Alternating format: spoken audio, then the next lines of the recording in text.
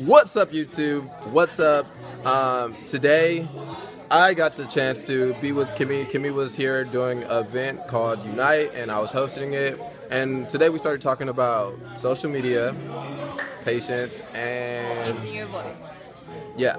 So we're gonna talk a little bit about that. And Kimmy, so what's your opinion on social media since you've been doing social media? Well, first of all, I did mention, because I went up there and spoke a little, I mentioned social media can be a little draining sometimes, so why not, find the time out of the day. I know all of us are on social media. If you're watching the YouTube's already kind of part of social media, so sometimes you run into things that are either negative or just things that kind of drain you out. 100%. So your energy kind of falls down, and then you start feeling like these negative emotions. So why not take some time out of your day to just pause it and get off your phone, get off social media, and just relax and try to gain that positive energy again so you can go about your day. Boom. She hit it on the nose. And the biggest thing when it comes to social media is knowing the intention behind using your social media. I talked about that in my videos before. If your intention is to flaunt and be like, oh, I'm this or oh, I'm that could be draining. Or if your intention is to go on and find validation from your likes, from what you're doing, and you're getting validation from others, and therefore you're going to be draining your energy, because where you're putting your thoughts, where you're putting your focus on isn't to something that empowers others, and it doesn't really empower yourself. Exactly. Yeah? And find something that inspires you and just go about it too. And then obviously inspire others along the way. 100%. So let's dive into the second thing, which was patience. Okay, yeah. So there's not enough time, people, in the day, but it is okay. We all have 24 hours. Yes, we do. But you gotta find some little, I don't know. Do you meditate? I do. Okay. I do. Sound like you're questioning it. Do you really No, meditate? I do. Okay. I meditate. I do. Okay, cool. And I just try to, take some time to just inhale, exhale, and relax. Slow down. There's a lot of things during your day that you're like, oh my gosh, I just want it. I want it now. I want it now. Like you may be craving a certain type of food, like pizza, and you go get the pizza, and instead of waiting until you get home to eat the pizza, you're like, oh, I'm gonna just take a bite right now, or I'm gonna grab a little piece of a slice of the pizza. So when you get home, you don't even eat it comfortable no more, because you're already either full or you just don't want pizza anymore. So take patience, people. It's all about patience sometimes, so you can go home and enjoy that slice of pizza with full glass of Coke or Pepsi, whatever you want to drink. Or water if you're trying to be healthy. Or water. No, that's true. Summer body, summer day. If you're trying to stay healthy, you drink your water and lemon. And then you can just enjoy watching your favorite show, and it's actually it will probably taste a lot better too.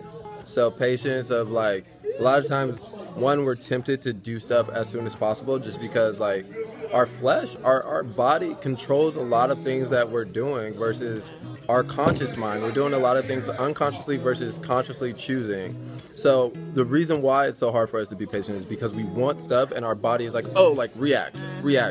Oh, right when you wake up, you check Instagram. Right when you do, you do these things and you're realizing, well, I realize this is for me personally, and it hopefully helps you, is when you make conscious decisions to be like, okay, well, I don't want this outside source to control my energy. Therefore, I'm going to choose when I want it.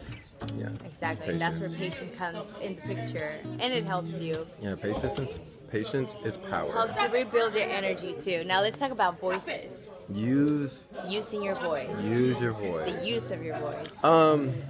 Well, yeah, you dive into it. You don't have to scream or be loud. I actually like to scream. That's one of the things I do. If I ever go to the top of the mountain, I just scream as loud because it's energy. But no, you don't have to be loud. You're 100% right. It helps too. It's therapeutic. Your voice is power. Your voice is important, and use your voice wisely. Use your voice for good, obviously, especially with everything that's going on right now in the world. Yeah. If you have something to say, make sure it's spreading kindness, spreading love, because we all need love right now. Yeah. And your voice is power, like you said. Yeah. Any little thing that you may say can either help others or bring them down, and you don't want to bring them down. Because imagine if someone brings you down, how would you feel? Well, the quote exactly is, life and death is in the power of our words. So it's whether you're speaking life into someone or you're speaking death into them. You can empower them with your words, or you can break them down. since you are a radio personality, you work for Q97, which is awesome. I would in Fresno, Central California. Yeah, I would say, like, what's the one thing you've learned on how, like, for someone that's learning vocal training, like, do you practice, like, do you wake up and be like, la, la, la, no, actually, before you get on the station? I did learn that, you know, when I was barely starting, going on air and stuff like that, my mentor told me this. He was like, whenever you're about to speak, because I had a habit to talk super fast, and sometimes I couldn't get a point across because I would like lose my thought. So he was like, take a deep breath, patience, and talk slow, talk normal, because your brain is processing what you're about to say next. So if you're talking super fast, it's like, okay, shoot, now I lost my thought. Speed of the word. Exactly. But so. I guess, like, because they say your words and the way you speak is also connected to your body. So usually faster speakers are faster thinkers. They just think really fast. True, but sometimes your body's not programmed like that, or your brain's not programmed like that. So take the patience to think about what you're really going to say, or while saying it, it's going to come into mind, like how we're talking right now. We did not practice this at all. I was practicing. You were? Well, I wasn't, but I put in years of practice for this video now. Yeah, you're right. Yeah, 100%. But that's just, you know, to practice on how to use your voice. But to really use your voice, make sure it's always to help others in some certain way, to empower others. Yeah. Exactly. Okay. Cool. We're gonna leave. Spread love. I'm gonna leave you guys with one quote. I want you guys to remember this, and this is something that I live by. Life and death is in the power of your word. So when you wake up in the morning, use your voice to empower yourself, because how you treat yourself is how you'll treat others. And one thing I do is when I'm in the mirror is I say, I love and accept myself. I'm beautiful. I'm abundant. I attract prosperity and peace, and I'm grateful for all the things in my life.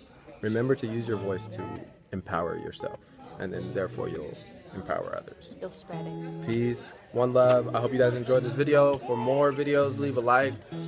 Comment below. Let Kimmy know what you think of her outfit. It's hot, and it's kind of like a sweater, so no, but let her, I'm trying to hang in there. Let her know. People. Let her know of just like what you guys saw. Give us feedback. Peace. More videos coming soon, and I will be doing a Q&A very soon. So just stay tuned. Peace out. Love and positivity. Peace.